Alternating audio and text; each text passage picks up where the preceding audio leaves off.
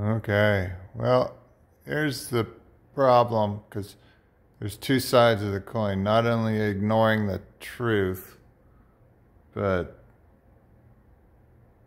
I'll just let this play for itself. He needed the court process to clear his name. The thing is about justice is that it's not about the truth, it's not about right or wrong, it's about what the judge or jury believes. We now live in a time where we don't necessarily believe who's right, we believe who we like the most because of who they are. The outcome of this trial will have ramification, if nothing else, how people believe people in their stories.